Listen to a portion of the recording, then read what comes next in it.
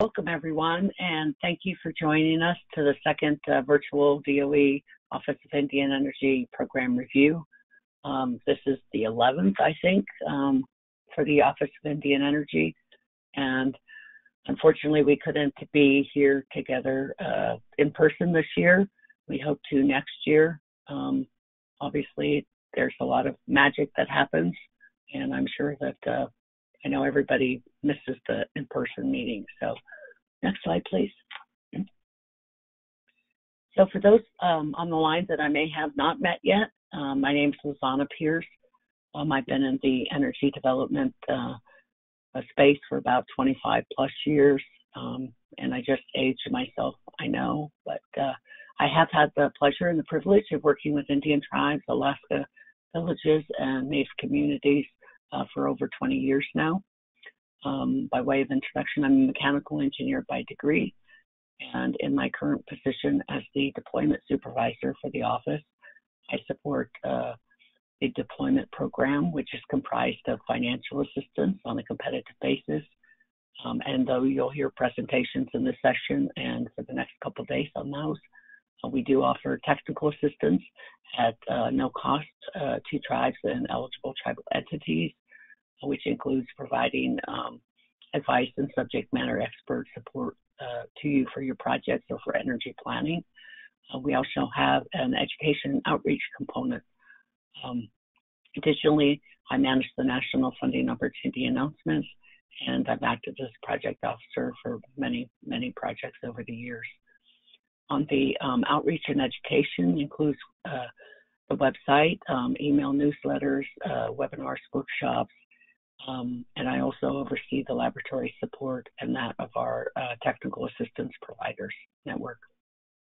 So again, thank you for joining us. Next slide, please.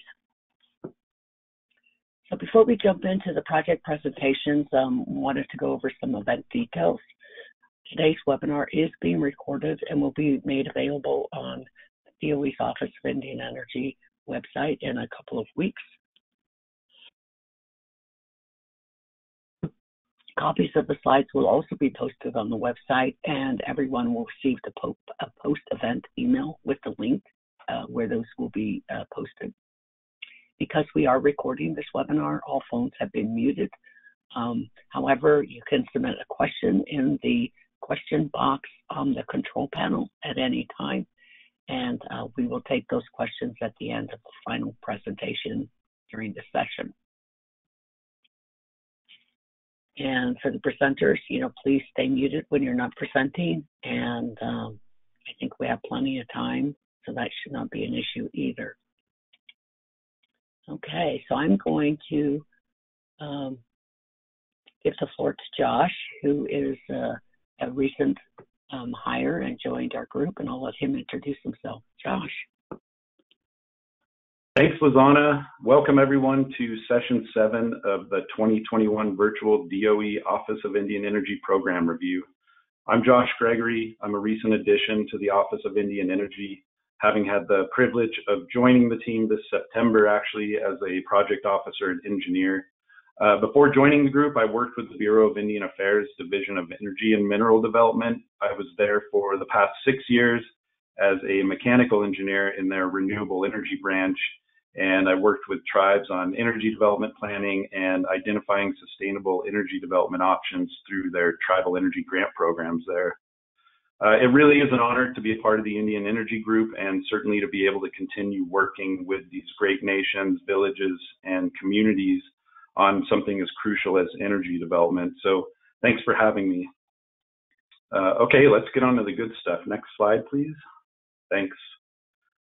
So the program review is a reporting requirement for all grant recipients of DOE Office of Indian Energy funding, and it's really intended to provide annual project updates, to share successes and lessons learned, and as many of you know, it's a great opportunity to network when in person.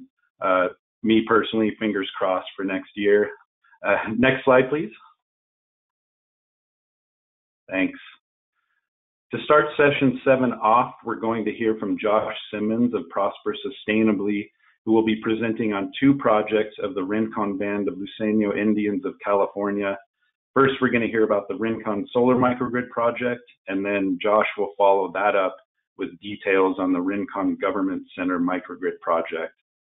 Next, John Flores, Environmental Director with the San Pasqual Band of Mission Indians of California, will be discussing two of the San Pasqual Band's projects, their active microgrid project and the newly awarded community solar project.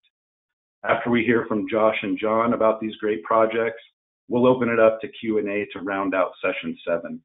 And Josh and John, since both of you are doing back-to-back presentations, I'll give you a time reminder if even necessary, if you start going way over, or you may see a chat reminder pop up. Okay, Josh, if you're ready, it's all yours. Awesome. Thanks. Thank you so much, Josh. Welcome. That's good to see some fresh blood in the Office of Indian Energy, and I think it's a lot of money and a lot of great support coming out of your office. So I just appreciate all Zana, Josh, and the rest of your team do in supporting tribes in these exciting projects. So this is actually going to be a single presentation for both the all of Rincon Solar Microgrid projects, so the government center and as well as the resort area and fire station microgrid projects as well. So there's certainly an interrelationship between all of them, and I'm excited to get going. I'm Josh Simmons with Prosper Sustainably. I'm the technical contact for Rincon on these projects, kind of lead project manager, owner's engineer, representative. I'm not an engineer myself. I'm an attorney, but we have engineers working in our team supporting this project as well. And just excited to be here and grateful to be here, and hope to also be in person next year as well. So next slide, please. So the Rincon Reservation is established in 1875, located in Southern California, northeast San Diego County, fairly close to San Pasqual for John and his presentation next. So they have approximately 5,000 acres of land within the San Luis River watershed. The reservation is considered a rural area of an incorporated north central San Diego County, although certainly the tribe has trust lands, so that 5,000 acres is in trust and includes a broad range of wildlife species and vegetation communities. Next slide. There are approximately 1,800 residents and various businesses scattered throughout the reservation, which include Harrah's Resort Southern California, a over 1,000-room, two-story, 21-story hotel towers, includes an event center, a gaming casino, and eight restaurants that may need to be updated, a spa, and parking for the visitors. The historic and current land uses around the reservation are agricultural, residential, gaming, along with some light industrial. Next slide, please. So some of the past activities that are relevant that the tribe have been engaged in are, they installed, I believe in around 2010, 1 megawatts of solar for Harrah's Resort. They have also installed, I believe in latter half of 2018, early 2019, a lithium ion leased battery leased by STEM for demand charge reduction and energy arbitrage for cost-saving purposes, 2018. They've implemented extensive energy efficiency measures throughout the resort. In 2019, the tribe most recently updated its strategic energy and resiliency plan, and electric vehicle charging stations are installed throughout the reservation. Most can be found at the government center and over at the resort. Next slide, please. So for these Rincon solar microgrid projects, the first and foremost driver behind these, motivation for the tribe behind these projects was increasing resilience. The tribe, among a lot of tribes in California, are experiencing an increasing number of public safety power shutoff events that are being initiated by the utility in order to reduce wildfire risk. So the utilities in days of high heat and or when the winds pick up in rural areas where there is vegetation, they're actually de-energizing the grid on circuits that are in these vegetated areas to reduce the risk of sparks creating wildfires. And these PSPS outages can occur from as few as maybe hours to days and even weeks. Get up in Northern California and they're experiencing PSPS events that are lasting sometimes weeks. Rincon, I think the longest one they've experienced has been 3 days, but even a day long, two-day long, I mean, shuts down the entire reservation. It shuts down the government center, their fire station. I mean, they have backup generators on a lot of these, but they're limited by how much fuel that they have available for those generators, and shuts down their critical economic driver, the Harrah's Resort, and all the also emergency and other benefits that that facility provides to the community as well. So, first and foremost, increasing resilience for these critical facilities throughout the community, and I'll go into more detail of what are kind of all the various assets, including within the microgrids that we're working on. A close second behind that is also seeking to lower energy costs, and that was led to some of the decisions about which resources are going to be included in these assets. In order to increase resilience, keep these facilities active, they could have just gone with adding more diesel backup generators, but those don't save any energy, and they also don't have any environmental benefits as well. Another motivation behind this project is for the tribe to be able to have greater energy independence, and that kind of goes hand in hand with the resilience. The tribe being so reliant, if the tribe is exclusively reliant upon the grid, they lack energy independence and are very subject to those impacts and have minimal resilience. Clean energy was also a driving factor behind this project, and the selection of solar and energy storage assets that can help the tribe increase the amount of renewable energy resources that they're using throughout the reservation. And scalability. So the assets we're talking about, the systems we're talking about are, they started off even initially with some of the initial grant funding, and there's been more that have more funding that's come to these projects from various sources, which I'll get into. But creating the infrastructure that will allow the tribe to add more solar, to add more storage, to add more assets and add more facilities to these microgrids as desired as they move forward. Next slide, please.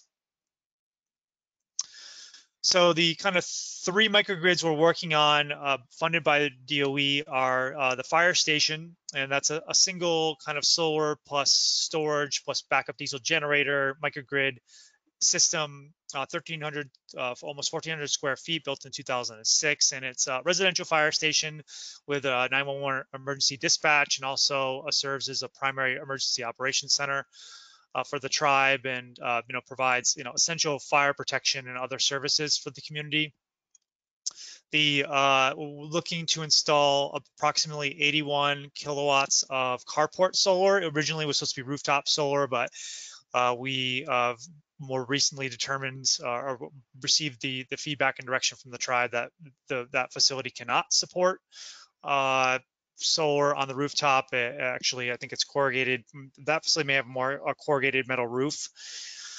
They have an existing 420 kilowatt diesel generator, which is extremely large for their load, but is it an asset that we're able to incorporate or seeking to incorporate into the microgrid, and we'll be adding a 50 kilowatt, 132 kilowatt hour, a 2.5 hour battery to the facility that's sized to around the peak of the facility, peak load of the facility. I'm going to jump down to the bottom one again. The Rincon Government Center, that facility was built in 2018, much larger facility, almost 150,000 square feet, houses a variety of essential government departments and services, including the tribal police station, but tribal leadership, legal, IT are all housed here. This facility needs to remain online. It was initially built with a 150 kilowatt generator that just keeps emergency services for the facility online when the power goes out. So we're seeking to add a 333 kilowatt solar carport PV system. Originally, we were looking to use rooftop, but again, received feedback that that was not going to be an option for this facility. And we'll also be adding a 174 kilowatts, approximately 4-hour battery, lithium-ion battery to that facility as well. Just like the fire station, kind of a solar plus storage plus generator, single facility microgrid system.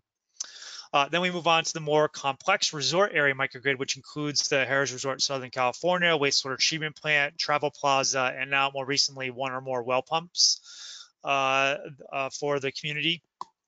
Very large resort facility. You can kind of see the details on these. The travel plaza includes a gas station, convenience store. We're finding too where there actually has a Subway as a tenant that we're looking, looks like we'll have to be including, or we'll be including as well. So the tribally owned complex, these are drinking water well pumps, and the facility, in addition to being the resort being a key economic driver of the community, serves as an emergency public shelter, a emergency operations center revolving around kind of the commercial side for the tribe, emergency response and evacuation staging areas. The wastewater treatment plant certainly is a critical asset. It serves as a cooling center during high heat events, and the travel plaza provides food, other essentials, as well as fuel for emergency vehicles and generators during emergency events and outages. So I mentioned the 1 megawatt of solar already there. We'll be adding approximately 5 megawatts of ground mounted solar PV. That second slide, sorry, that third kind of note should actually 1 megawatt of solar carport PV, not additional 1 megawatt of oh, sorry, I'm misreading that wrong. So yeah, adding 1 additional megawatt of solar carports, approximately 5 megawatts of ground mounted solar. Looks like we're, originally there was two megawatts of diesel generators that we were hoping to incorporate in the microgrid. We're receiving feedback that from the EPC firm we're working with that we're not going to be able to incorporate those 2 megawatts of generators. So sizing those to peak to add additional redundancy, looks like we'll be adding up to 4 megawatts of diesel generators. And where we're at right now in the engineering design, looks like 4.5 megawatt 1-hour battery of lithium ion. In addition to that, there'll be 4.8 megawatt hours of flywheel energy storage systems and 4.8 megawatt hours of flow battery energy storage systems. And I'll get into some of those details in a moment. Next slide, please. All right, so this is the visual. The existing solar is up to the northwest of the facility. Number 1 is where the wastewater treatment plant is located. Number 3, there's a facility called the Butler Building that houses the Gaming Commission, as well as some storage, and is already kind of tied in to the electrical around the facility, and it isn't as essential as other parts of the facility, but it probably costs more to exclude it than actually include it. So the 1 megawatt of solar would go just north of the parking structure, north of the resort. So the resort is number 4 on this map. And originally we were going to have 2 megawatts of solar go over there. So the parking lot to the east, that one was also being covered with solar, but we received direction from the tribe that was now unavailable. But we were not originally considering a field over to the east to be available, and now we were seeking to install up to approximately 5 megawatts of solar over there. And originally we were going to have the solar and the flywheel and flow batteries be on the main campus, but we'll probably have those in the solar fields over to the east. And then down to the southeast, we have the travel plaza. The lithium ion probably in the new diesel batteries would probably be in the main campus where the existing lithium ion and diesel generators are as well. And these will be all these distributed energy resources and facilities will all be electrically interconnected and at a single point of interconnection and all controllable, so that the energy assets and the resources capacity and generation can be distributed throughout these facilities as desired. to optimize for both maximizing or achieving the desired resilience and also maximizing cost savings as well. So just, a little bit more on that. Let's see, do I talk about it here? I'm running through my slides. So, we originally received a $2 million grant for this project, this and the fire station. And it was more for the kind of infrastructure backbone that would enable the tribe to invest in additional assets to add into this microgrid, including more solar and energy storage. Shortly after receiving that award, a California Energy Commission opportunity for non-lithium ion long duration storage presented itself. And so we worked with the tribe to pursue that opportunity and secured $7.2 million for the flow and flywheel energy storage systems projects. And around that time too, California released their self-generation incentive program, equity resilience rebate for energy storage systems for critical facilities located within high fire threat districts that are being subject to public safety power shutoff events. So we've pursued and secured rebates, I think approximately $4 million worth of rebates for these facilities to support energy storage. And we pursued the costs as a result of COVID, pursued the cost share reduction for this facility as well, which has all been needed, particularly as a result of COVID. We found that costs across the board have significantly increased for these assets, and so it's actually the cost share reduction and actually I guess the tax equity investment I'll get to more in a moment have allowed this project to continue to stay afloat, whereas otherwise the 25% or so increase in costs we've seen as a result of rising prices of steel and supply chain and transportation related costs could have possibly sunk the project. Next slide, please.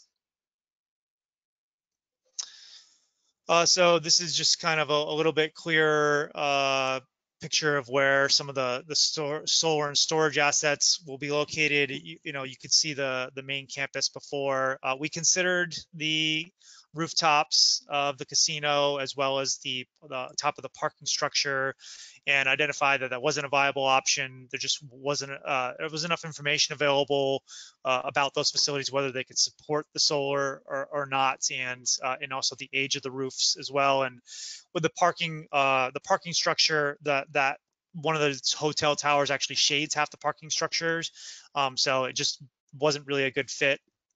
We did consider having kind of a cantilever type solar array potentially going along the western side of the property, but shading is an issue, and you can see some of that there, and it just didn't seem really worthwhile to pursue that. But ultimately the tribe did choose to the latest direction was to install in areas number 1 and 2. And then we're looking to probably, as I mentioned, locate the solar, the flywheel and flow batteries over in area number 2 as well. Next slide, please. So I described this earlier, just kind of simple for the fire station, simple solar plus storage plus diesel generator, relatively simple project compared to the one you just saw. And we're still kind of in preliminary stages of design and engineering, but we've already identified the more appropriate place for the solar, feasible place for the solar, which is not going to be on the rooftop, which was originally what it was designed or proposed. And I'm making good headway on this project. Next, so I guess one consideration here was this is a fire station, and there are fire trucks that are coming in and out, and other vehicles that have a higher clearance, and so that was a consideration, and making sure that we talked to the fire chief about what are going to be the required clearances, and that will accommodate the vehicles as well. Next slide, please. So this is the latest design for the Rincon Government Center microgrid project, and so we have the solar carport, which is in the teal, about 333 kilowatt Again, originally we were going to place on the rooftop, but we're based on our diligence and the direction we received, move that to solar carports as versus a combination of solar carports and rooftop. The existing generator is up the northern part of this picture, surrounded in the blue boxes, and we're looking to add the lithium-ion facilities in that proximity as well. But again, kind of single meter, relatively simple system compared to the resort area one. Next slide, please. So these projects, really these are complex projects that require a lot of partnerships and teaming up and collaboration to ensure their success. And this is, the partners in all the projects, with the tribe itself being the main recipient and beneficiary of all these projects and serving their facilities in their community. The EPC engineering, procurement, and construction firms and technology providers we're working with include PowerFlex, formerly EDF Renewables, and they're under EDF for the government center, the resort area microgrid project. And PowerFlex is a worldwide company that's done many large-scale energy projects, including several microgrid projects. And Invinity is the provider of the flow battery system that we're working with for that project. Amber Kinetics is the provider of the flywheel energy storage system module. So both Invinity and Amber Kinetics are just providing the hardware for those systems, the modules that will be installed by PowerFlex. And then for the fire station and government center projects, Swell Energy is expected to be the EPC or design build contractor for those two systems. So I mentioned, Prosper Sustainably is the kind of prime project manager, owner's representative for these projects. We're supported by Microgrid Institute and Our Energy. We are also working with Godfrey Kahn on some various negotiations of EPC contracts, but also in negotiations with our financing partners. So we are pursuing a tax equity deal covering all three of these projects in partnership with Solaris Energy and Nikola Power to capture the investment tax credit and depreciation values for this project, and also to reduce the out-of-pocket costs for the tribe as well. So, it's an opportunity. There's still, I think, 20% investment tax credit available to tax liable entities, as well as a depreciation value.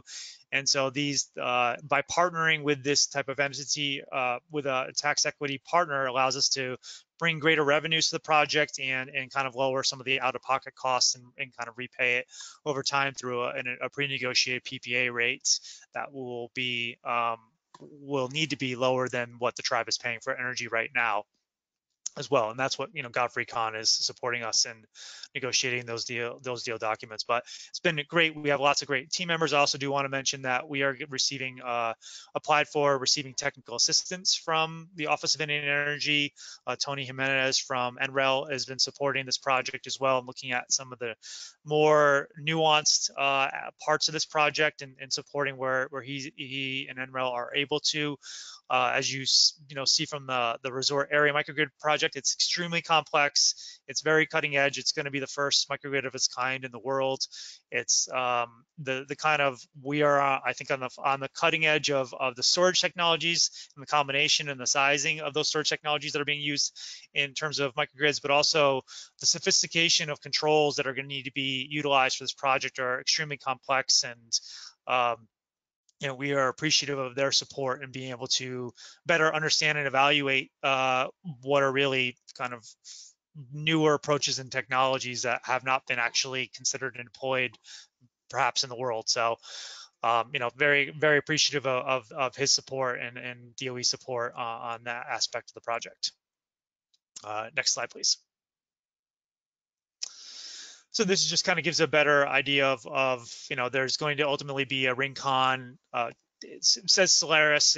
Solaris is really helping identify a tax equity investor. So there'll be a Rincon Tax Equity Investor LLC that will ultimately enter into the EPC agreements, or if the Rincon enters into those, the Rincon will contribute those EPC agreements into the LLC. And there'll be an LLC operating agreement, as well as a solar services agreement / power purchase agreement that sets the price of energy for the tribe. But ultimately, the tribe is going to be a member of this LLC, and this project is being this whole project and this structure is to maximize the benefits for the tribe and its community. Next slide, please. So these are kind of the key project activities, major project activities. So, we've gotten through selecting design build contractors and financing groups, or at least financing representatives. We are in ongoing negotiations and the process of finalizing the EPC and financing agreements for the Harrah's microgrid project. Because due to the complexity of the project, the EPC was just unable to kind of their preferred methodology, and could have been preferred on our side as well, or for the tribe, would have been to have just a kind of full scope EPC, engineering, procurement, construction contract that included the engineering from 30 through 100%, and then construction. But just due to complexity of this project, there needed to be an initial engineering contract to actually come up with the costs of the project and the final design as well. And so we're in the stages. We have a development engineering services agreement with PowerFlex. And we're almost at 30% design right now. We have some initial cost estimates and expect to arrive at firm fixed pricing at 60%, which would then allow us to sign the construction, the final engineering and construction agreements. But also we want to pre-negotiate and pre-agree to the terms and conditions for operations and maintenance for this project as well, ideally with PowerFlex too. And on for the other two projects, we're just entering into design build. It's more like design build contracts with Swell for the full scope of those projects. And the O&M is not as critical to negotiate and finalize up front, but we're kind of working through some term sheets on those as well to see whether or not we want to or need to pre-negotiate those. So we are in progress in that design engineering and permitting, really, for all three projects. They're at kind of different stages. Kind of our Swell is doing some initial design engineering in order to get far enough along to come up with a firm fixed price for their EPC agreement. But we're happy with the progress we're making on that. Once we complete the development engineering for the resort area and complete the design build contracts for the fire station and government center microgrids, we'll then move into construction. We may, for the resort area, do that in phases. So the tribe is continuously subject to these PSPS outages.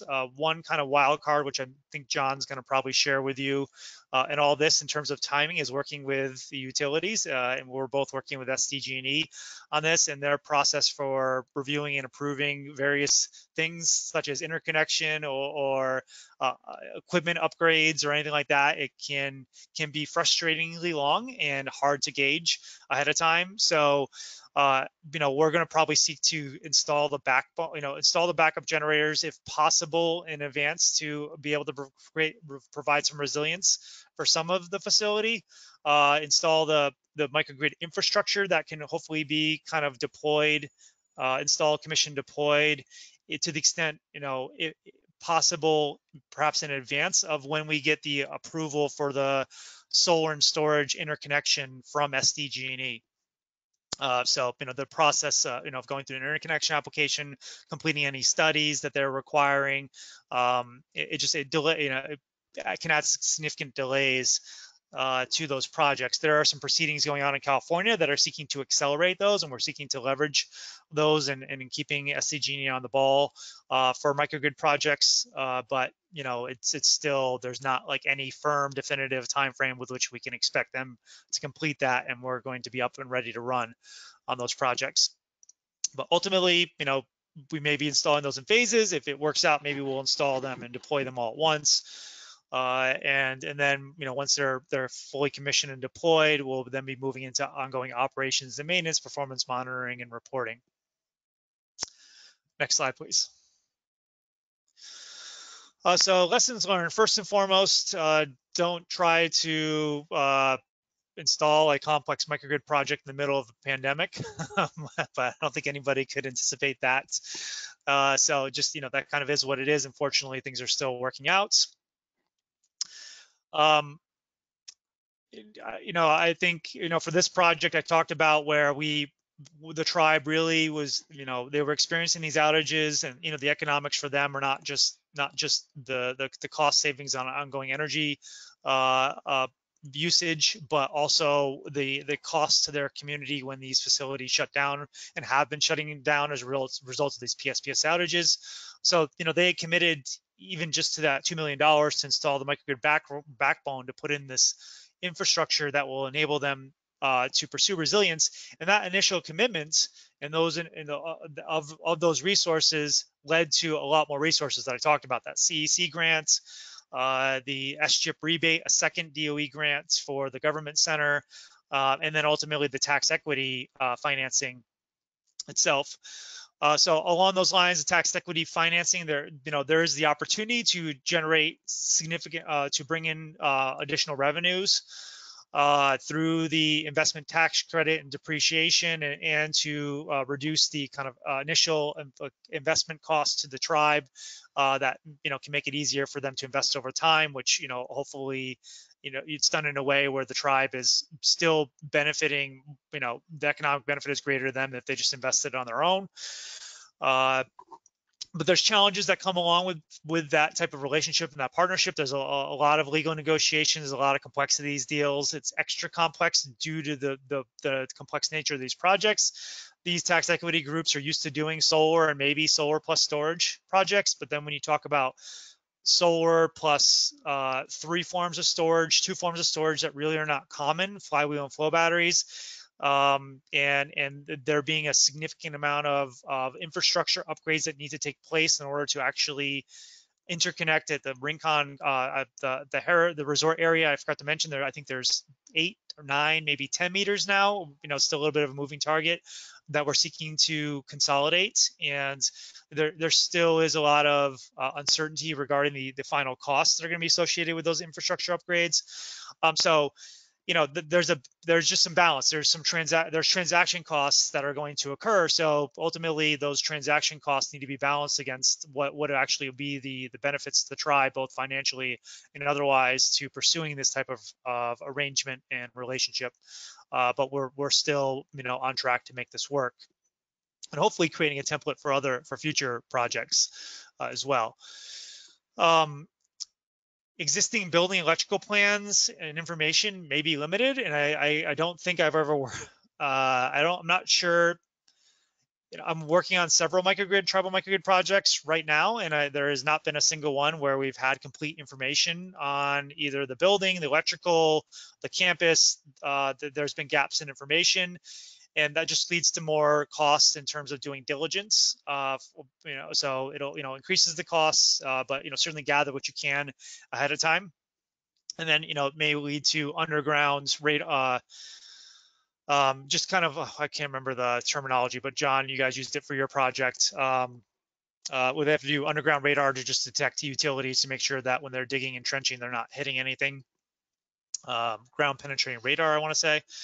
Anyways, so rooftop solar I mentioned before may not be feasible, and we found that with the all of the Rincon projects, partially due to just the lack of information there is available on those, but some of it can just the actual roof type itself, the age of the roof.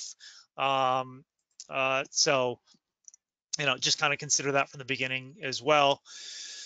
it's good to you want to define the owner's project requirements before design engineering, and in terms of like what's in and what's out for these projects, and I think John will talk about that a little bit on his project too, in terms of what facilities we were seeking to include versus not.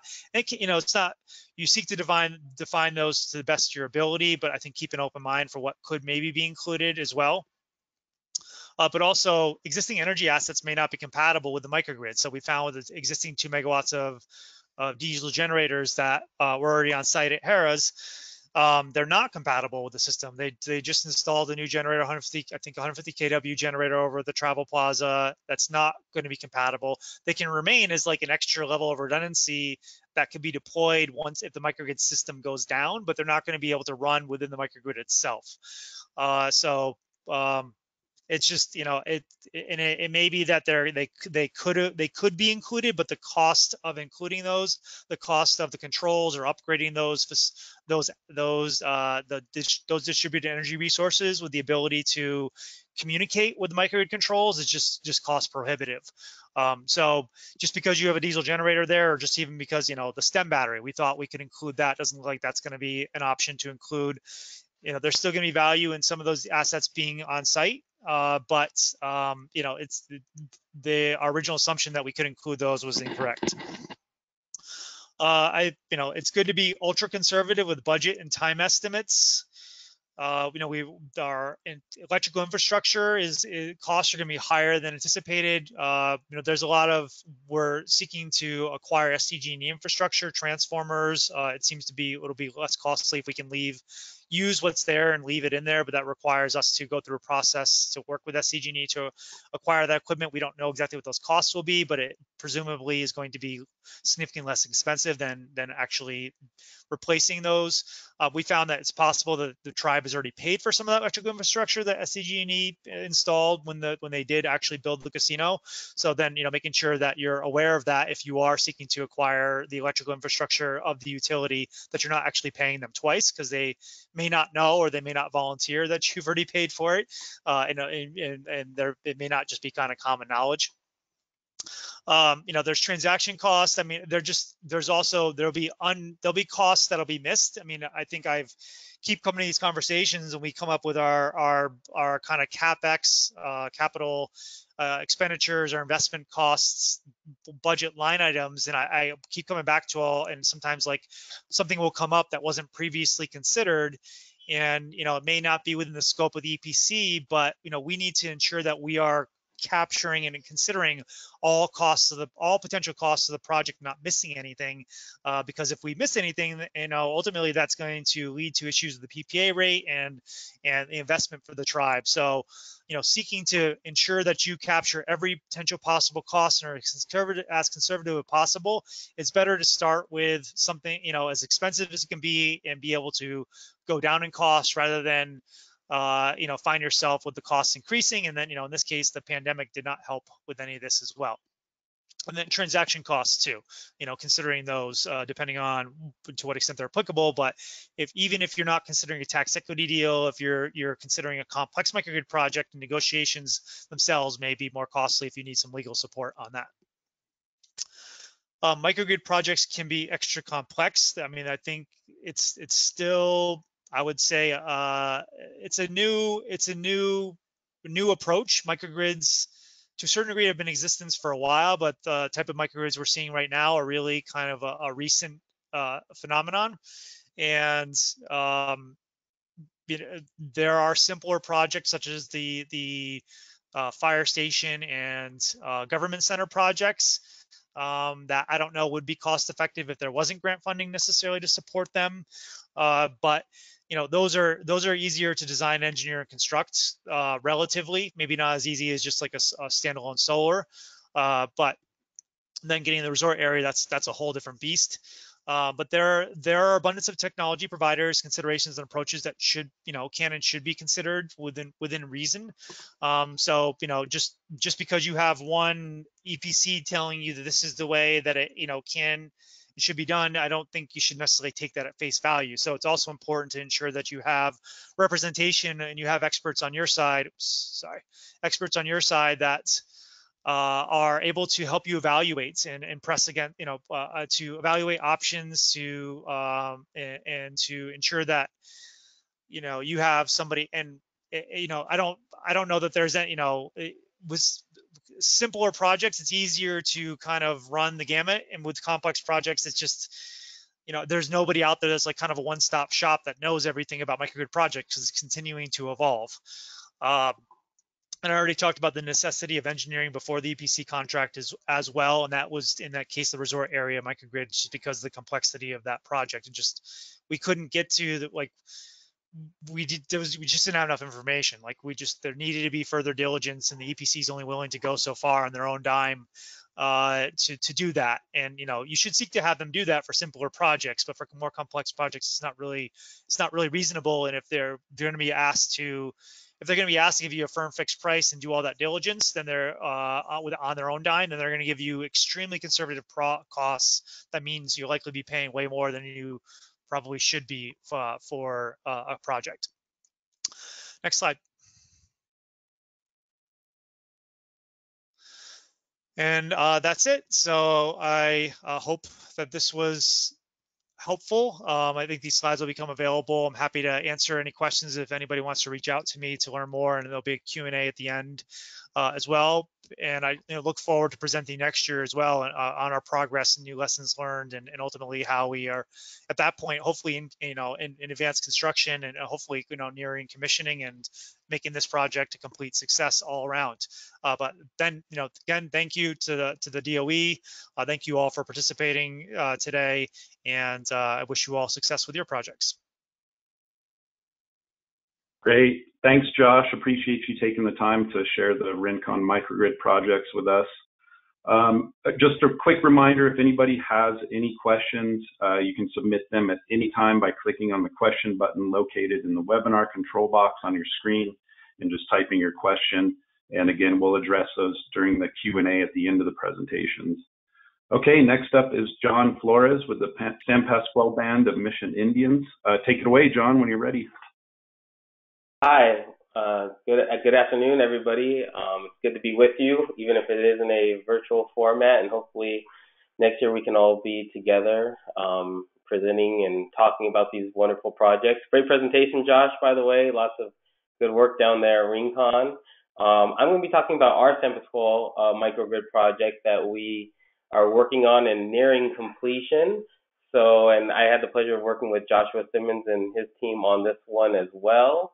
And it's been a long time in the making, with a lot of things we did not foresee happening when we started this project, like a pandemic, obviously. And but we worked through a lot of those issues, and we're almost at the end of the finish line. So next slide, please.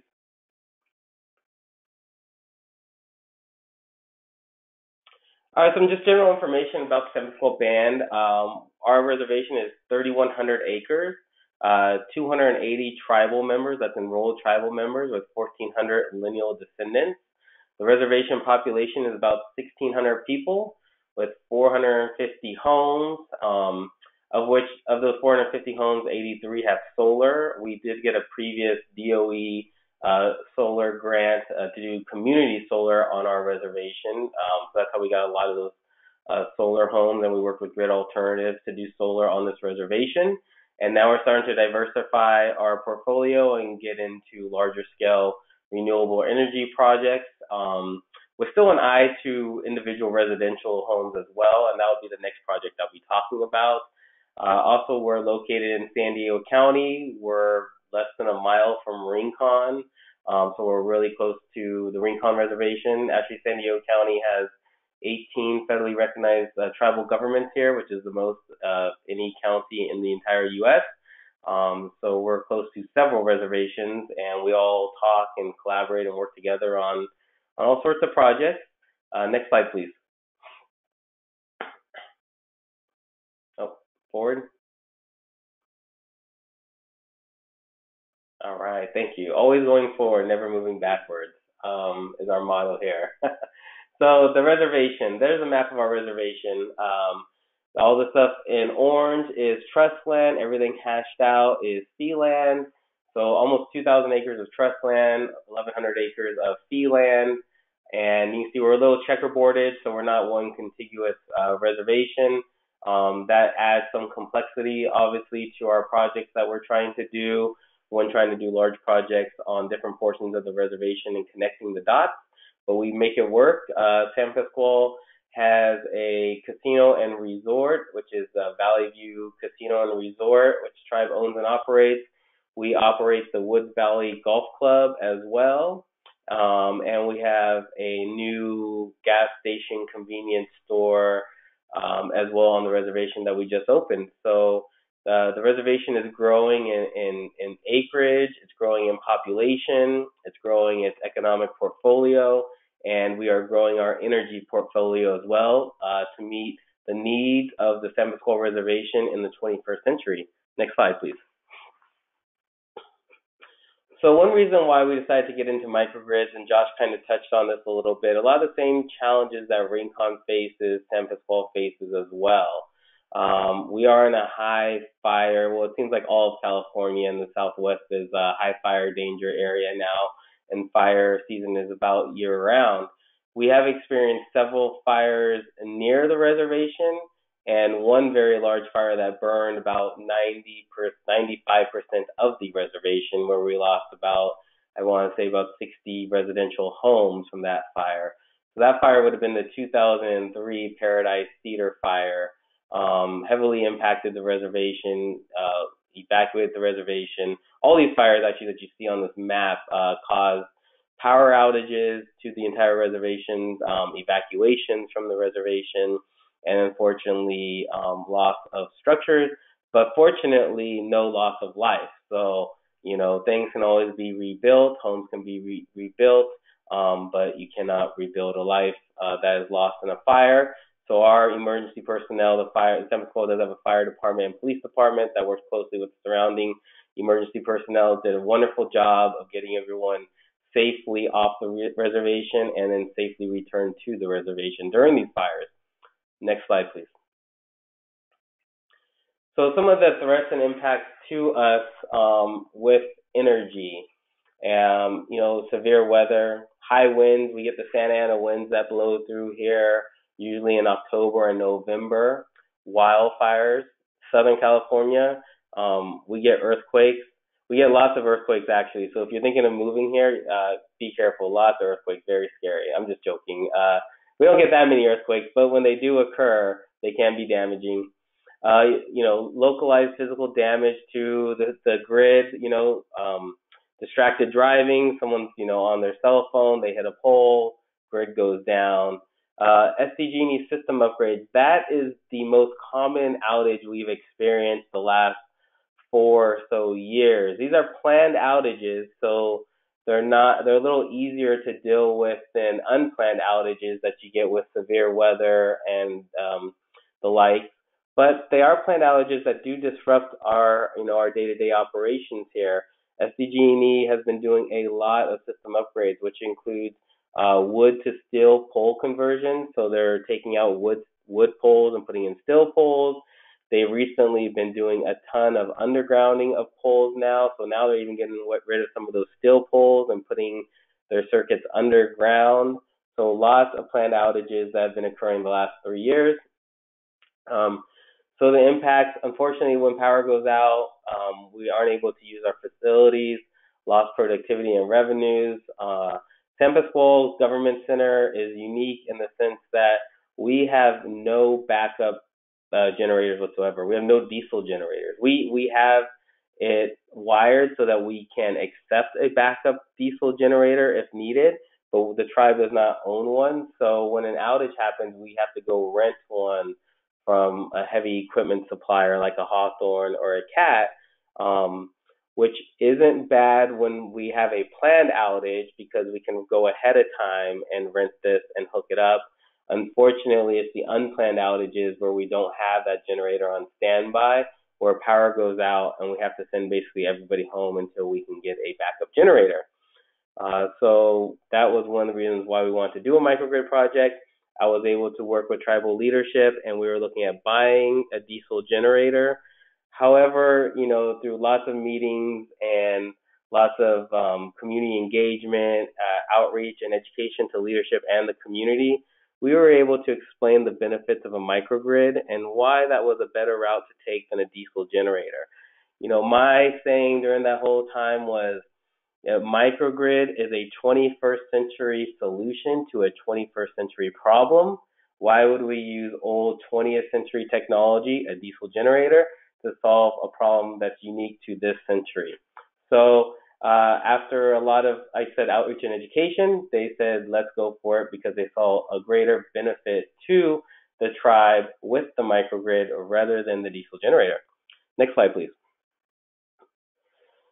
So these are some of the talking points and education and outreach that I did with the leadership here on why a microgrid is better than a diesel generator.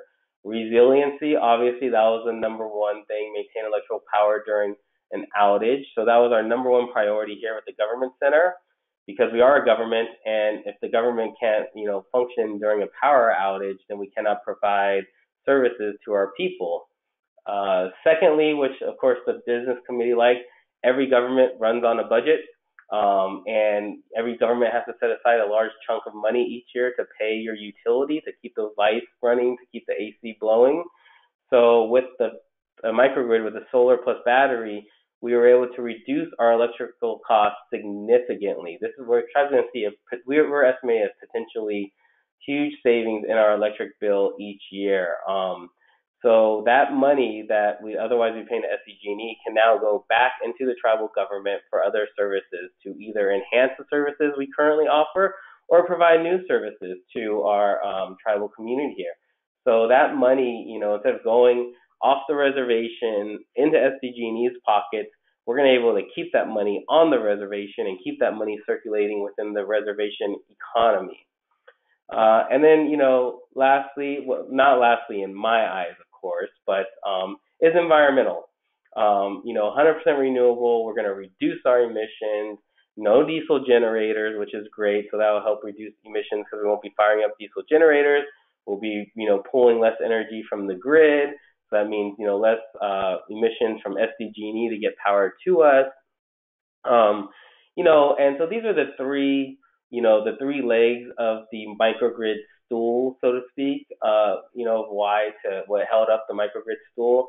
And, for each entity or each group that I spoke with, different ones were more important than others, but they were all important, maybe not equally for every group, but they all definitely checked the box. So this really helped get the buy-in from leadership down to the community to even the departments, because we have different departments here that have different needs within the government, and I had to actually, get them on board as well. So when you're doing this, don't just think of leadership and the community, but also this is going to impact your other departments that you share a building with, and so you want to, help them see the benefits to their department as well. Next slide, please. So these are what we identified as our priority critical electric loads, and this makes up our government center complex, these buildings you see here. We have a main tribal administration building, and within that building is also our tribal hall, so that's really two buildings kind of in one. That's how come it's a Red Cross evacuation center. Our tribal admin building also has our large tribal hall with a full kitchen, and so that our tribal fire department and police department worked with Red Cross to make that a certified Red Cross evacuation center and shelter. It's also our tribal command and control center in case of an emergency. Finance is there, so in case if there's a big emergency and we need to cut checks for whatever reason, obviously you need your finance department up and running to move that money to get it from where it's at to where it needs to be in the hands of helping people, whether it's getting a hotel room if they're evacuated, or fire and police if they need equipment, or buying food to hand out to our community members. So it's important that we keep that tribal admin building up, both to keep the money flowing in case of emergency and also the evacuation center for fire and police to bring people in. Housing and security has their own, and that's obviously critical. Fire department, that's a no-brainer. You saw how many fires we've had in our history, and there's even, it just needs to keep your fire up and running. Our education building is also an emergency public shelter with its own kitchen, its own bathroom that we can house people in. Our preschool is also an emergency public shelter. And then we have a small wastewater treatment plant for our government center and complex, that obviously you would want to keep running in case of emergency. And you can see the various critical loads. The majority of it's going to be, HVAC, lighting, and then food storage with the kitchen. So this is what makes up our government center, the core government center of the San Pasqual government. And this is what was important to keep up and running 24/7, 365 with power. Next slide. So here is our proposed microgrid components. Solar PV. We were building 157 kW of new PV. We had an existing 24 kW on our education building that we were able to complete in a previous DOE grant that we received. So we were able to tie that existing solar from the previous DOE grant to the new system. We did decide to put in, instead of a diesel generator, a propane genset. That's just a little bit of redundancy. It's technically the second backup to our microgrid or to our power needs, because the way we view this system is, the grid is the first line of defense, right? That's our first supplier of power to the reservation is SDG&E. If SDG&E goes off, then the microgrid is the backup. And then if for some reason the microgrid with the PV and battery cannot keep up with the energy demand, say power is out for several days during the winter when the days are shorter and it might be cloudy, or you might have ash-covered skies, so you're not getting the full recharge, then the propane genset will kick on to fire up and charge the battery and keep the microgrid going. So the propane genset is really a backup to the backup. We don't really anticipate using it at all, and if we do, then we're in a major catastrophe type emergency going on here. But all of our modeling shows that propane genset should not, be used during most public shutoff events. The battery energy storage system, 120 kW is what we planned. You'll see in a later slide, we were able to, with efficiencies and purchasing, get something a little bit bigger and size something a little bit larger, which was great. And that's another reason why we don't plan on using propane genset, because we were able to actually build a little bit larger storage unit there. The microgrid controls, and then energy management controls that would control all the HVAC and everything on the system is part of it as well. Next slide, please. So here's our tribal government center complex, and you can see the different buildings that we're connecting in and the different points of where we're putting things. So up in the upper left-hand corner is our carport PV. That's the new PV that we're putting in. Number 1 is our admin and tribal hall building. And then 1 is admin, 2 is tribal hall, 3 is police and housing, 4 is fire, 6 and 5 are education, 8 is the wastewater treatment plant, and 7 is the preschool. And then we had the previous solar we had installed, you can see is on the education building on the roof there between 5 and 6 was the existing solar. And you can see we're putting our battery storage and propane genset over by the police station. And we were bringing 3-phase power up from SDG&E into the complex to provide power to the whole government center. And we also have an existing propane tank at number 2 that we might tie into the backup propane genset. The backup propane genset is going to have its own standalone 500-gallon tank, and then the other tank is also 500 gallons. So we might tie that in case we need extra propane, but we don't think we will. So we probably will not do that after all. And you can see where we're going to run our cables. Josh Simmons kind of mentioned on this on his last presentation. when this project first got started, all the solar was going to go on the roof, right? We were going to put all the solar on the roof. That was the initial plan. Unfortunately, once we dived into it a little bit more, the tribe decided not to go that route. So just like Josh's one, it kind of got moved to the carports, which was fine. Luckily, we had the space to put it on there. So, that's just an example of how things change. I think everyone's intentions when they do a PV or PV and battery project is always put solar on the roof, because that's typically what you do and is a standard. But in this project, it was decided they didn't want to do that for several reasons. So it got moved to the carports, 100% on the carports now. Next slide, please. So project benefits, offset. So you see we're going to do 108% of grid electricity offset. So we're going to basically offset our entire SDG&E electrical cost.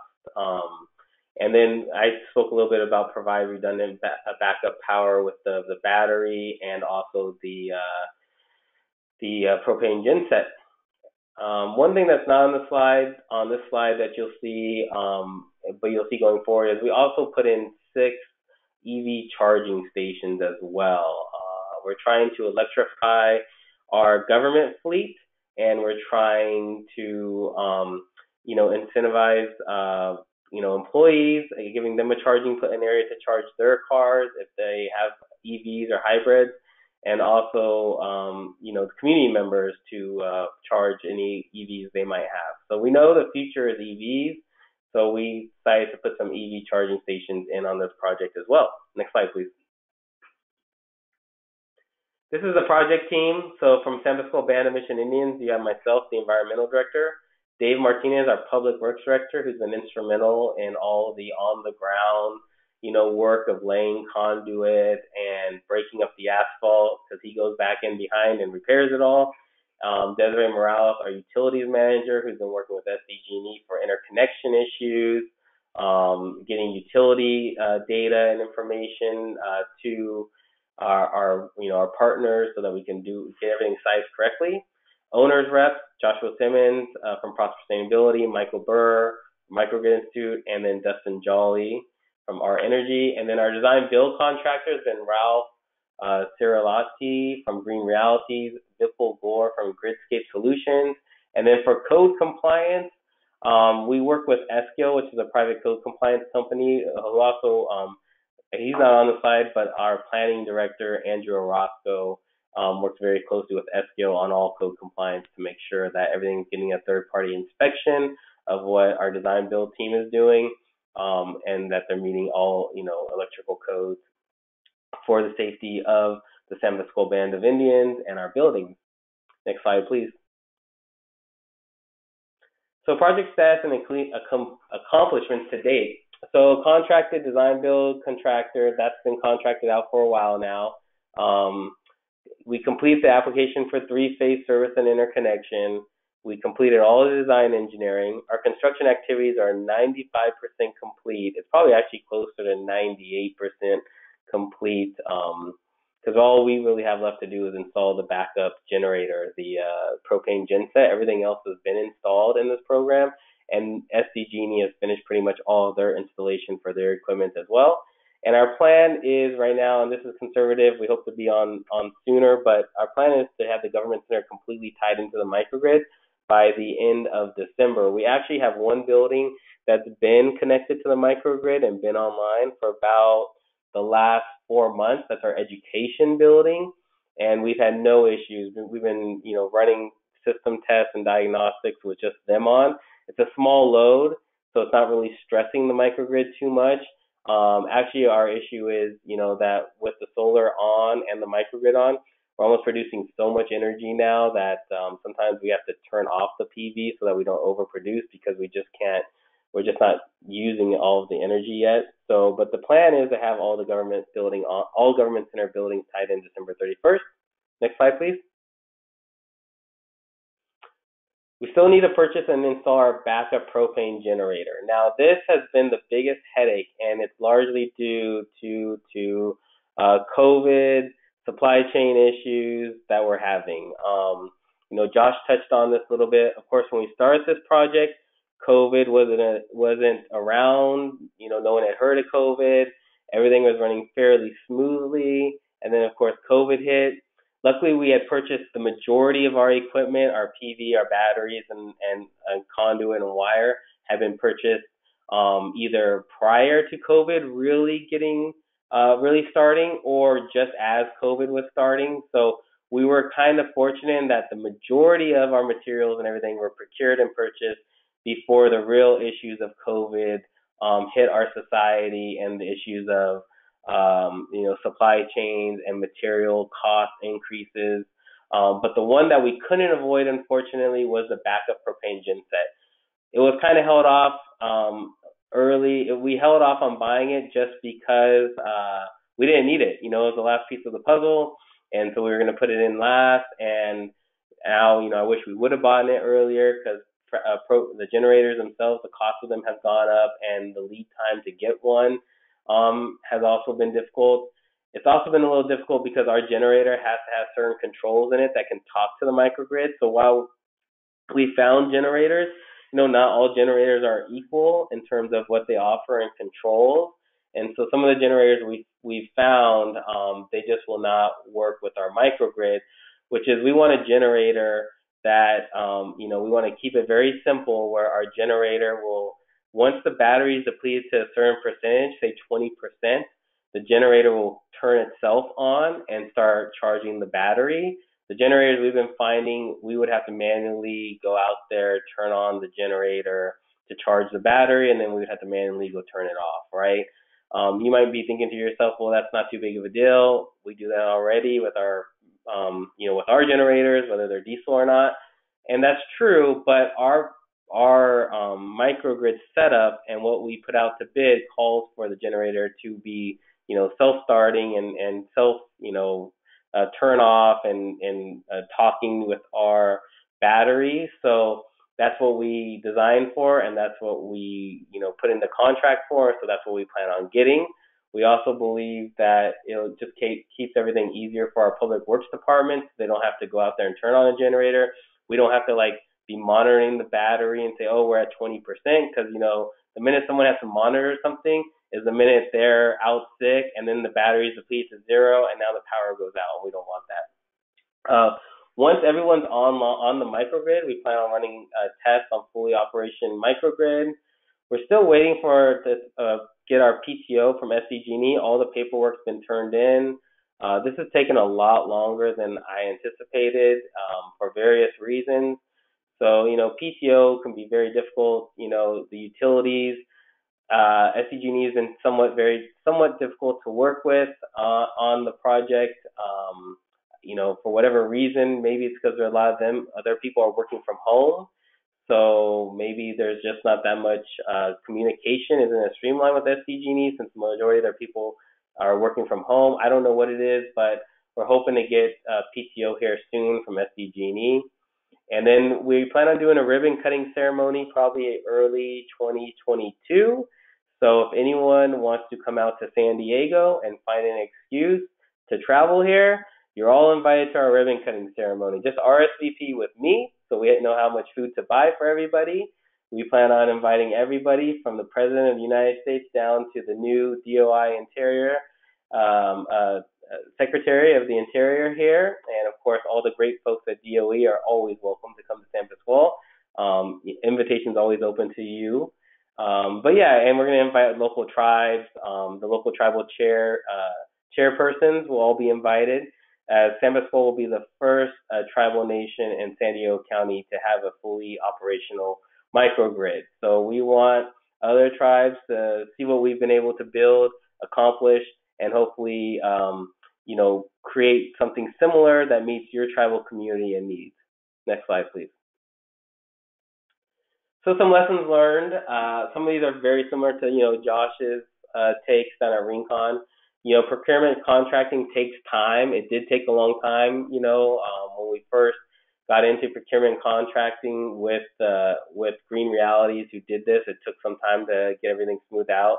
Like I said, utility approvals take time. They just do. I don't know why they do. I mean, SDG&E is a big big organization, and they have a lot of projects going on themselves, like I said, about their fire hardening with the poles, undergrounding, but it just takes a lot of time. So, my thing would be, however much time you think it's going to take to get approval from your utility, probably add 3 to 6 months on top of that. Opportunities to leverage funding, we were able to apply and get a grant from Grid Alternatives to help us with our match on this project. I didn't put on this slide, but the total project cost was about $1.5 million, I believe. 50-50 from DOE and then the tribe, but we were able to get about $150,000 from Grid Alternatives to help with the match. Budget changes, they happen no matter what project you're working, whether it's a microgrid or, putting up, 3 PVs on a roof, you're going to have budget changes. Definitely seek performance guarantees. This was true before COVID. It's definitely true during COVID because of the cost of everything going up and supply chain issues. So definitely get those performance guarantees. Regular strategic communications. We have a weekly standing call every Thursday between myself and the entire team, which includes, Michael Burr from the Microgrid Institute. Joshua Simmons is always invited, and sometimes he graces us with his presence on those calls. And then, of course, our contractors who are building it. So, yeah, we have regular calls. Sometimes we have a lot to talk about, sometimes we don't, but it's just a way for us to touch base. And lastly, go fast by going slow. The old adage, measure twice, cut once. Building a microgrid is a big, complex project. You're oftentimes, no one's built. I've never built one of these before. It's the first time I've ever done such a thing. So, take your time. I had a lot of pressure from my business committee and people above me to get this thing turned on as soon as possible. Because, obviously, everyone heard about the terrible fires we had here in mostly Northern California. So, unfortunately, we weren't able to get it on for summer and the fire season, the height of our fire season. But, we got to do it right. You can't cut corners. Don't give in to the pressure by going fast to get the thing turned on, because you got to get it right. So, next slide, please. So some of my pandemic lessons learned, because of course I started this project pre-pandemic, then bam, the pandemic hit. So we have some lessons learned. Hopefully, this is the last hopefully we're almost done with this pandemic and there won't be another pandemic within any of our lifetimes that we have to deal with such a thing. But, procurement and supply chain issues have become even more challenging during the pandemic. Whether you're building a microgrid or trying to put in some water lines, it just seems harder and harder to get materials. Because of the supply chain issues. Cost of materials have definitely increased. And this is a project that, even in the best of times, you figure we have a 3-year project. And so, we negotiated everything back in, late 2018, 2019, and now it's 2021. So even without the cost of materials rising from a pandemic, they just, the cost of everything eventually goes up, but it's been even more drastic because of the pandemic. Utility approvals have taken very long during the pandemic. And I think part of it also is, SDG&E and everywhere, even, and then this kind of goes to the next one, navigating workforce illness, which wasn't really an issue pre-pandemic. Testing, quarantining, people out sick. That's true of San Pasqual. We experienced those issues, right? Testing, people being sick here on the government side, quarantining, so are people out sick. Same true with our contractor who installed the equipment. He had personnel that were being tested, quarantining, out sick. And that's also true of SDG&E, and that could be why it's just taken longer. They only have so many people. They're a big organization. And so, I feel like navigating workforce illness wasn't really an issue pre-pandemic. Definitely was one during this project. And I'm sure it's going to be, if you have a DOE project right now, I'm sure you're experiencing that very same thing. And so due to all that, everything just seems to take longer. We were hoping to have the project, completed 6-8 months ago. We're finally going to be completed here this month, which is great. It's fantastic. Took longer than we wanted, but we wanted to get it right. So next slide, please. So some pictures, right? We're pretty much done. So here's our PV panel. This is a picture of underneath our carport. They're bifacial panels that we installed. Next slide, please. And this is our employee parking facing the admin building. You can see the employees are parked underneath it. We did 3 solar canopies with lighting underneath it because it gets dark. Just without, just a benefit of this, right? Without even take the solar out, the equation. Employees love this. They love that they're parking their cars under shade because out here in Southern California it gets very hot. So it keeps their cars a little bit cooler during hot summer times. It keeps them and their cars a little drier when it's raining outside. I know we don't get much rain, but we do every once in a while. And so people like that. And so it's really nice. And also the lighting, it's daylight savings time here. We set our clocks back in California. Out here on the reservation, we're very rural, or semi-rural. It's pretty dark around 4:30. It's pretty dark out here now. Most people get off of work between 4:30 and 5:30. So now with the lights on, they're not walking out to a dark parking lot because we didn't really have very much lighting in the parking lot previously. Next slide, please. So here's the PV lighting under the canopy. So I took these photos. So you can see that's one canopy with the string of lights off, and then with another canopy with the string of lights on. So that's the middle canopy with the lights off, and that's the canopy closest to the admin building with the lights on. And all 3 canopies can be set with timers so that they can turn the lights on themselves, turn them off. We are in a rural area. We do want to protect the dark night skies out here. So we have our timers right now set to turn on at 4 o'clock and turn off at 6 p.m. It's people want to see starry nights. They want the dark skies. And there are homes around here, so we want to be very conscientious of our neighbors, and we're not blasting light pollution at them. But we also want to make it safe for our employees when they're leaving work as well. So that's one thing. If you're going to put a solar canopy with lighting, you might want to take into consideration the hours you turn on your lighting. So our timers are set to go from 4 to 6 p.m., and you can see one of our EV charging ports there under the canopy. Next slide, please. So this is PV lighting at night. I know everyone's muted, but can anyone on your computer guess what the problem is with this picture here? Beautiful picture. I wish I could say I took this picture. Unfortunately, it was a neighbor that took this picture, and she was complaining about light pollution. So this is what I was talking about being conscientious of your surroundings and your neighbors.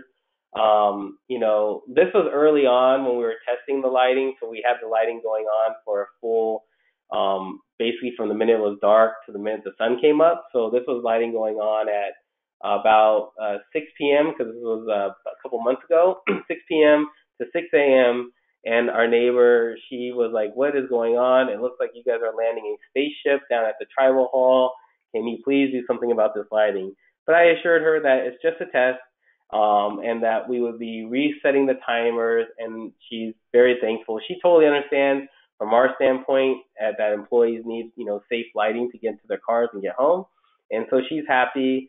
We're happy. But this was from a neighbor, so you can see how much light it can put off when it's fully active on at nighttime. Next slide, please. These are our EV charging stations. We installed 3 BTC power EV charging stations. There are 3 units, but 6 EV charging ports altogether, one at the admin building, one at our education building, and one at the tribal hall. You can see that there's a close-up picture when a vehicle is connected. It says it's ready to charge. That side shows that there's an error, so we were doing some testing of what the user interface looks like when people connect in. They're all up and running. Charging is free to all employees and residents because this, as well as the lighting you saw in the last picture, all that lighting and all the power, all the energy to those lights and these charging stations are 100% provided by our microgrid. So, during the day, we're getting solar, charging the batteries, and then at night, if anyone's connected into these EV chargers, or if the lights are on, they are getting power from the microgrid. So these are running basically in island mode right now, not really connected to the grid at all. Actually, they are not connected to the grid. They're completely 100% island moded off because we don't have interconnection yet to SDG&E, but we're able to get them up and running because we do have the microgrid up and running. And lastly, Field of Dreams. If you build it, they will come. We have 2 employees that have EVs. They're both hybrid EVs. They plugged in. When we've hosted meetings from other tribal communities that have come, people have EVs in our community. So we see people already starting to use this, which is really great. Next slide, please. These are our battery storage units that we installed. 240 kW. So remember, originally we were looking at 120 due to some efficiencies, and we were able to double it and get 240 kW on here. So we're definitely going to meet all of our needs for energy on our microgrid. These can actually be expanded. They're kind of like shipping containers. It's kind of built like that. So inside you can open these up, and then you can add more rows of batteries if you want. You can add another container and add more batteries. The bollards we put around, that was required. The tribe wanted that, but it was also required by SDG&E for safety. When they're on at night, you kind of see these horizontal white lines, or kind of at a 45 degree. There's LED lights on there, so when they're on at night, the lights turn green. If for some reason they're off, they turn red. So it's a really easy visual to see if your battery storage is working. And we're going to put our tribal logo on these as well. So yeah, they're quiet. They run fairly quiet. You don't really hear them. Out of sight, out of mind. Next slide, please. So SDG&E transformer was just installed October 29th. We built the pad with that little retaining wall. SDG&E pulled the 3-phase power and put the transformer in. I know you're all unmuted, but if you can look, there's one thing we learned that we did, I guess, wrong, but we had to fix. If you look on the one to your left without the transformer on compared to the one on the right, the bollards are different. If you notice, those 2 front bollards, we put these in. I didn't realize when we installed these, our public works did this, that actually the 2 front bollards had to be removable bollards. So I had to take those out and you can see where there's a pin in there that we can pop those bollards out. And that's in case SDG&E needs to get in there with a work truck or something like that. So that was a lesson learned. I put in a bunch of bollards, and I thought they just needed regular bollards, and they said no. So that was one thing that we failed at. SGIL caught that, and we fixed it. Next slide, please. So that's it for our microgrid. It's been a great project, great learning experience. We've done a lot. The community is very excited about it. The tribal business committee is very excited about it. And we should be completely up and operational by the end of this month, and then full PTO probably beginning of 2022 in January. I want to thank, of course, the DOE for all their help and support on this project, Joshua Simmons and his team, my team. Like I said, everyone is welcome to come visit us. Just call me. My number is there. My email is there. Come by, visit us. I'll give you a tour. We've already given a tour to a couple reservations here. Pechanga came out to do a tour of our microgrid. Actually, the city of San Diego is putting in some microgrids that they got funding for, and some people from the city of San Diego government came up to San Pasqual to do a tour of our microgrid. And then the La Jolla Indian Reservation will be coming out here December 7th, I believe, for a tour of our microgrid. And you are all welcome to come as well. So thank you very much for your time. I do have one more project I'm going to talk about. This is our San Pasqual. I unfortunately do not have a slide for this because we just got funded for this project. Like I said, we're trying to diversify our portfolio, and we're trying to do still more residential type solar, but instead of doing individual residential solar projects, we're going to do one large community solar array. So we have a ball field, and in the ball field, we're going to do carports parking with solar PV. We're going to do 223 kW elevated carport solar PV system, and we're hoping to sign on 80 residential households to participate in this project. And this is going to be a monthly energy subscriber fee that they will pay to us to kind of come on to this PV, and we're looking at designing it kind of like a co-op. So people will come on, they'll subscribe, my department will administer it, and we might have people do certain jobs, every quarter, whether that's, maybe trimming the weeds around the solar or, helping clean the solar panels, stuff like that, like kind of like a co-op sort of thing. So it's a great project. We're really excited to get funded for it. We're hoping to distribute 94% of the energy created to our 80 tribal member subscribers. We're toying around with about a $36 monthly fee that individuals would pay, and that would just help pay for the long-term O&M and maintenance of the system. I don't have much to say because we just started the project. Actually, we just started it last month. Right now, we're still early in the project in the sense that we're still trying to get the homeowners signed up and onboarded and getting their energy, getting their energy needs by getting their green button data from SDG&E. And we're hoping to offset, each homeowner by as much as 50% of their electric bill by coming on to this community solar project that we're doing. Electric bill out here can easily run $1,000 a month during the summertime when people are running their AC. And we're also trying to get a good mix of representatives. So we're trying to get, people with, a large family, 5, 6 people in a family, or, tribal elders where there's only 2 people. Our housing stock is very varied. It's varied here. We go from, stick-built homes to prefab homes to older trailers, homes that are all electric, homes that are a mix of electric and propane out here, homes that aren't very energy efficient. So that's why we're trying to get their data so we can, properly size everything correctly in terms of how much energy their needs are. And then each homeowner that comes on will be given a distribution of what this generates going forward. And if there's any excess, we do plan on taking some of that energy and pushing it to a tribal government building. And the way we're going to do this is not behind everyone's meter. We're going to do a NIM virtual generation. So all the homeowners will come onto our system. The system will generate energy, and then we'll just simply work with SDG&E to distribute a percentage of that energy to each account. So if, let's say, you came on and your energy needs were, or let's say you had, we would then shuffle, like, say, 50% of what's generated to each account going forward.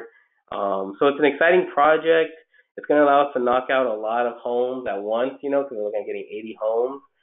So almost double the amount of people that are on have renewable energy. So I don't have much to say about it right now. Next year I should have a pretty good slide up because we're hoping to start construction by March of 2022 on this project.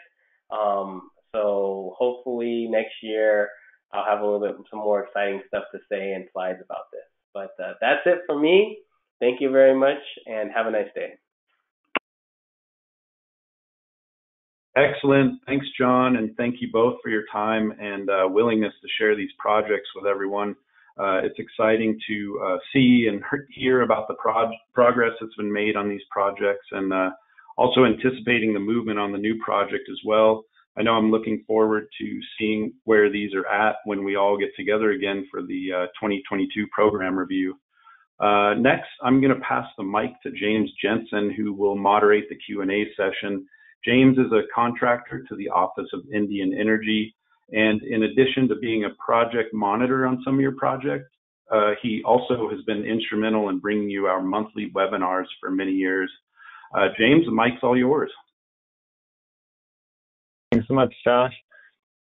Gosh, these are 4 excellent projects, but 2 excellent presentations, just a ton of information in there. So thank you both. The question I have is for both of you, and specific to the microgrid projects, not the community solar. Are these facilities going to operate islanded from the grid? And if so, is there any opportunity to sell power back to SDG&E when market conditions are right? You know, when SDG&E is looking for energy and spot prices or whatever are high. So this is Josh Simmons. All systems, including San Pasqual's microgrids, are actually grid connected, so they are on net metering. Well, the Rincon Harris one, we may try to do a non-export situation, but it's still they're all behind the meter, grid connected, that are connected to the grid when there isn't an outage, and they all go into island mode when there is an outage. So I guess in a sense, they are all set up through net metering to export to the grid. Okay. So it'll just be kind of traditional net metering, where excess power just flows back onto the grid and it has some flat rate of value. Yes. Okay. Interesting. Another question here for the Rincon specific project. So there's 3 different battery technologies or storage technologies, I should say. It sounds like they're selected mainly, or at least a couple of them were selected primarily due to the availability of funding to install them, probably, or at least partially incentivized by availability of funding. Is there any? Do they have kind of separate roles in the grid, operating the microgrid, or are they kind of interchangeable? Yeah, they definitely do have separate roles in the microgrid. So the lithium ion is really the only one capable of supporting a seamless transition or allowing supporting the transition into island mode. So the flywheel technology is not capable of even black starting. The flow battery, I believe, is capable of black starting, but just cannot respond quickly enough to do so. So the lithium ion is really, it's kind of not sole purpose, but its primary purpose is to support that transition. And then the flow and the flywheel energy storage systems, that is accurate. It was partially, they are part of the system due to the availability of the CEC grant opportunity, but also we saw that as an opportunity that the load at Harrah's in that entire resort area is substantial, and there is a need for greater energy storage for both resiliency and economic purposes. So it just was kind of a good opportunity, a good match for us to pursue those.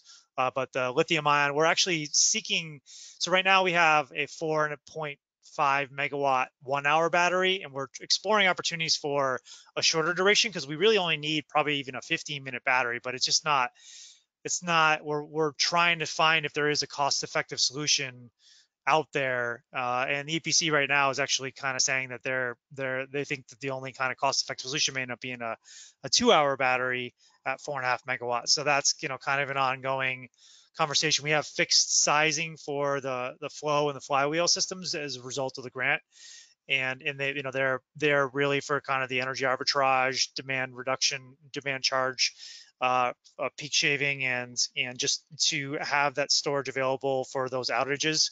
But yeah, that's kind of the one of the variables we're working on right now is the sizing of the lithium ion. Great.